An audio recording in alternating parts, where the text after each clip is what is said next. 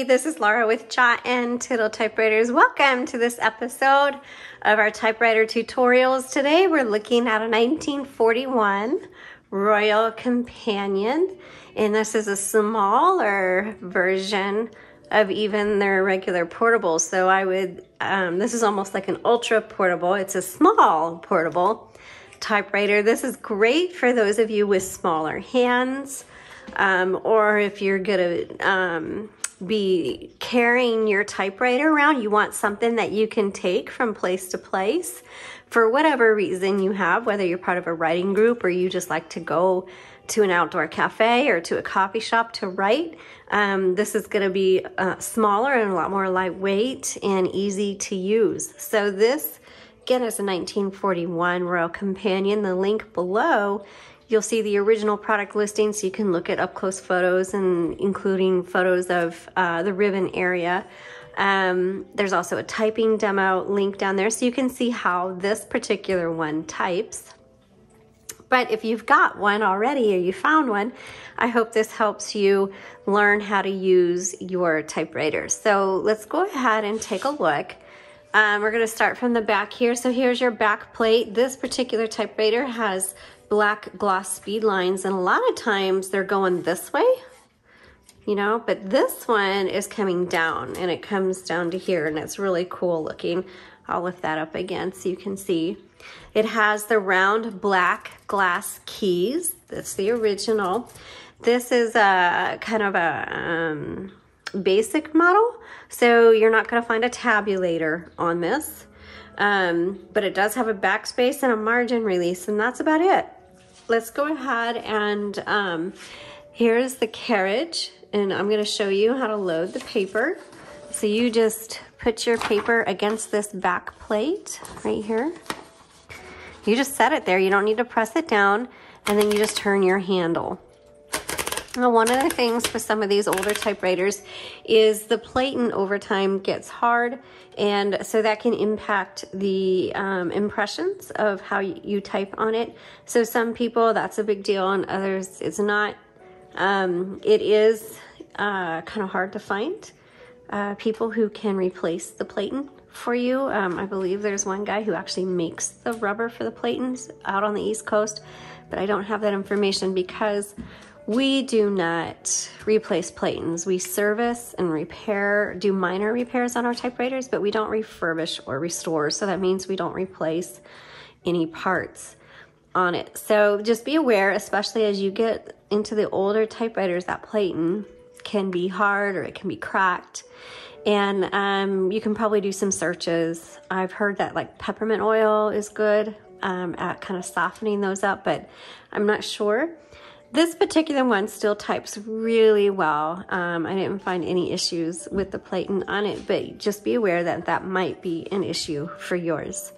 Okay, so I've loaded my paper, and it came out nice and even. However, if it wasn't, you can, there's a paper release right here, and you just pull that forward, and that releases the tension on your paper so that you can move it around. Remember, your paper always goes underneath this metal bar. Okay, so, and once you have your paper lined up where you want, then you just re-engage, okay? All right. To release your carriage, there's the shorter lever on the right side, and I think it's just the right side. I don't see one on the left, and you just pull that forward. And there you go, and you can hear your bell. Now, the bell will go off at your margin, so let's set our margins, and I should have taken the paper out, but let me lift it up. That'll be easier. Oh, by the way, here, right here is your serial number, and then you can go to typewriterdatabase.com and look up the year of manufacture on your typewriter. Now, to set your margins, you just press and drag. You'll see two little metal pieces here. They are movable, and you just press and drag. That's how you set your margins. Okay, and remember, the carriage will move only as far as you have your margins set. Okay, on this side, you're gonna see your return handle, and that's gonna advance either 1 or 2 lines. Okay, so that's the 2 options.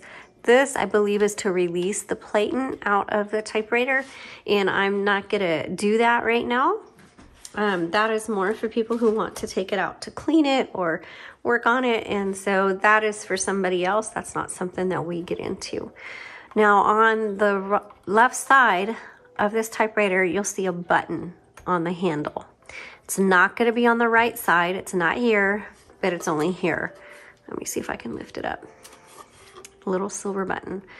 If you push that in, that releases the platen, and that comes in really handy. So you can see I've already got some typing on this, and I've reloaded the paper, and let's say I want it to line up just right so I can keep typing, but it's not exactly right, and I can't, and by turning the handle, it's not gonna line up just right. So I just press this little button, and then I can line it up just right. And then I can keep typing. Oops.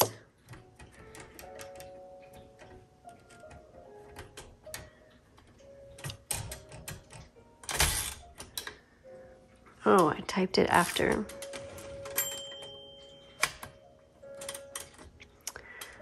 I didn't line it up right. It's too high.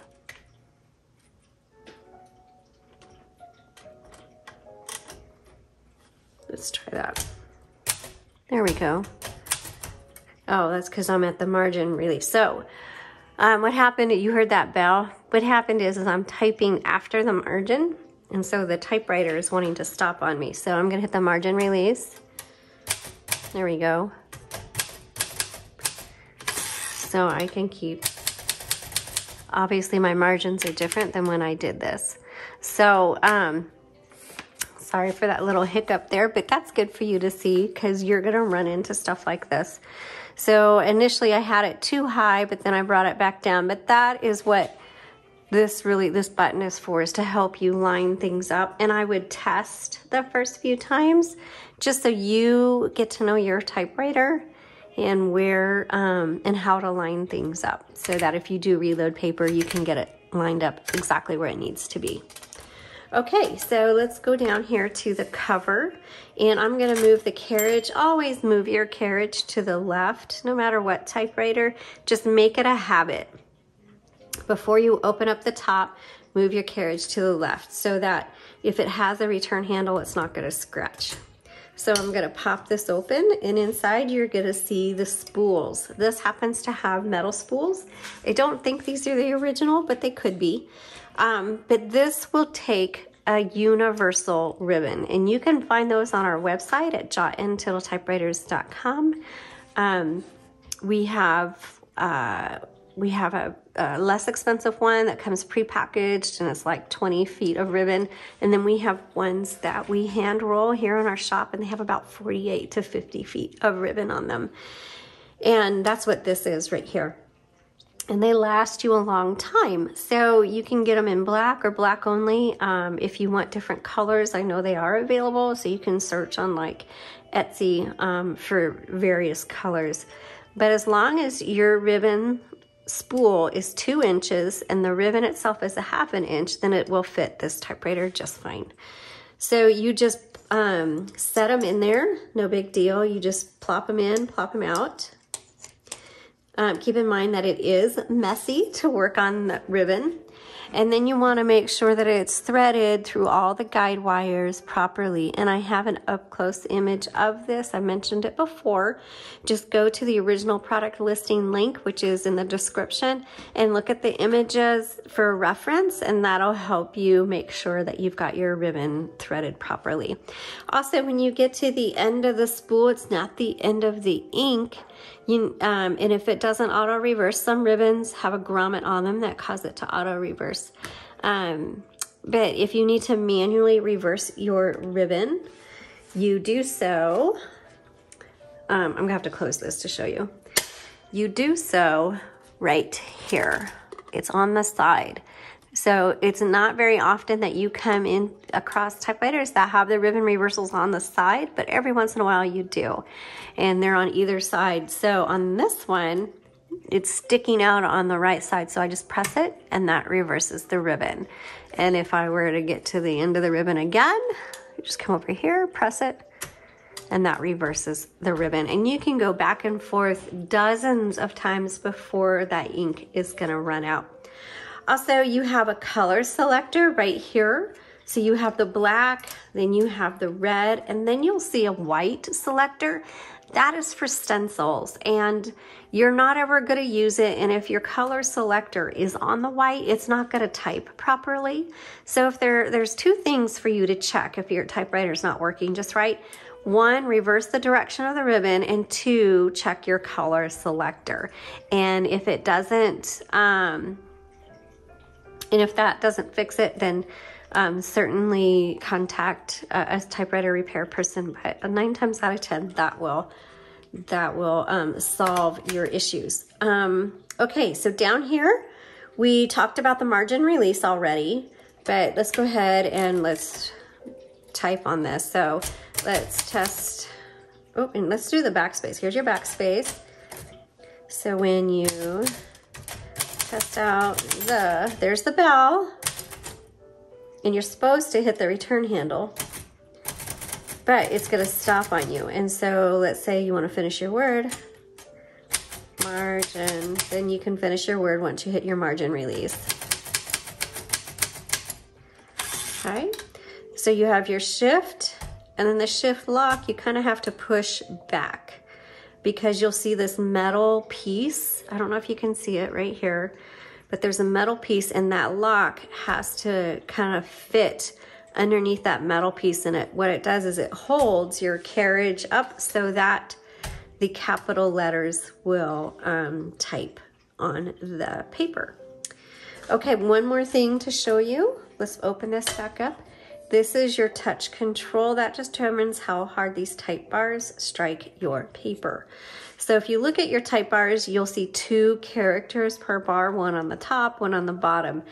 That's the difference between lowercase, uppercase, or the numbers versus the symbols. And that's what that is for. Okay, I hope you found this helpful. May you enjoy your typewriter, and thanks so much for watching. Have a great day and happy typing.